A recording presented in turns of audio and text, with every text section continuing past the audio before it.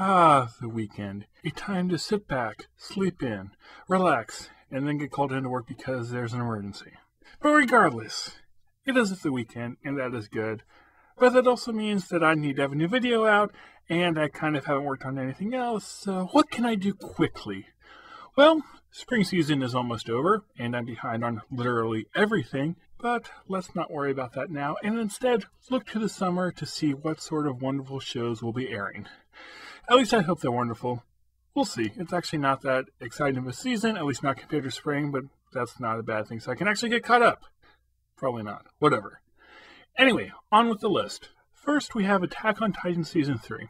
Attack on Titan is what got me into seasonal anime, and I really like Season 2, even though I was afraid I might not all that much. But yeah, I'm excited for Season 3, especially since I think it's supposed to be 2 core, so that will be good, so I'll get hopefully like a lot of the story, maybe all of it. I don't know how close it is to its end. I have heard that we get more into the politics thing here, which is not as exciting, but I'm still interested to see that because I want to see like what's going on with the world as a whole beyond just what we see from the main characters. So yeah, here's hoping it will be as good as the other 2 seasons. Next is FLCL Alternative, which I think has already started, but it will mostly air in the summer, so I'm going to count that for this video. The original FLCL was weird and imaginative and just bizarre, so I'm pretty sure that I will like the continuation here. When the first episode of Progressive aired back in April, I wasn't a huge fan of it, though I did end up liking it once Haruka showed up. It may not live up to the first season, but if I expect something weird and fun to watch, I don't think I will be disappointed with more FLCL. Okay, so that was 2 big names, so let's look for some non-sequels so that I'm not just another mainstream anime fan who only talks about the popular stuff. So for number 3, let's go with Tenryu Cyrus the Jaeger.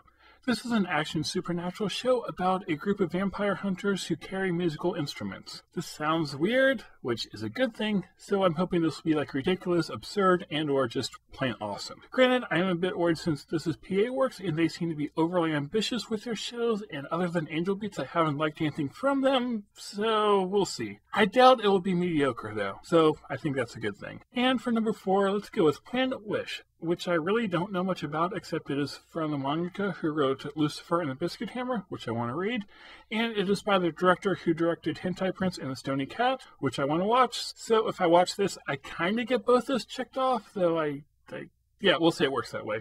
It's also an original mech anime, which is something different, so yeah, it could be good. Some of my favorite shows have been original mech anime, or it'll just be something bad and mediocre.